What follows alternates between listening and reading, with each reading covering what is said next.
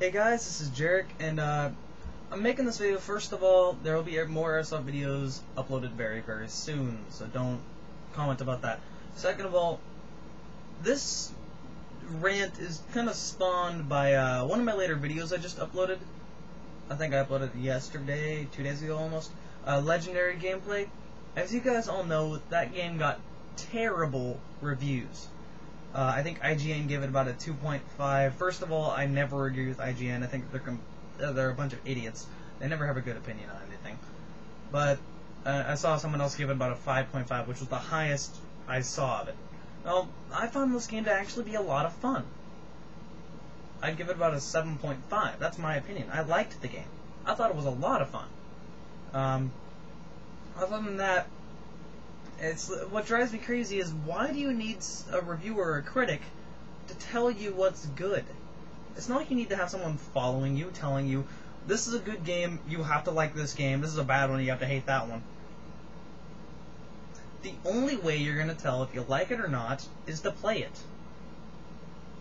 I got Legendary, I played it, and I liked it. I was in for a surprise. I was expecting a low-budget, terrible game. That's what I was expecting. Then again, I never really pay for my games. I'm going to not say any more about that, but I thought it was a great game. If I had to go and buy it, I would buy it. That's how much I liked it.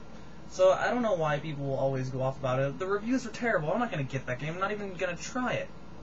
Just try something before you just condemn it and say it's terrible. There are games that get like almost a perfect 10 and I don't like them, and then there are games that get terrible reviews like Legendary and I love them. I mean, a good example is I don't like Fallout 3. They got great reviews, I just don't like the game.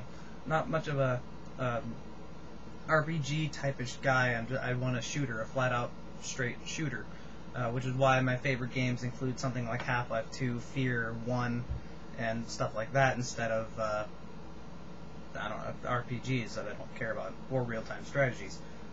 But really, back on topic, you don't need a reviewer to tell you what's good and what's bad. When you hear something about a game, it sparks your interest, go try it. Rent it if you don't really know. If you can't get it for free, rent it. So that's just my tiny rant. It's about 3:51 in the morning. I'm about to go to bed. So, alright, I guess I'll see you guys next video. Taking my short break from work, and I'm gonna have to start working immediately when I get right back up. FedEx is coming over to pick up all this stuff. So, I guess I'll see you guys next video.